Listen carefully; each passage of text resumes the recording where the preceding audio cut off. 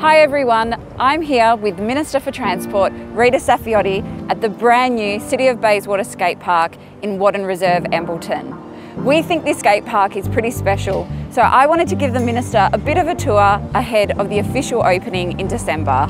As part of the Metronet project, the state government put $2.5 million towards the construction of this fantastic new facility.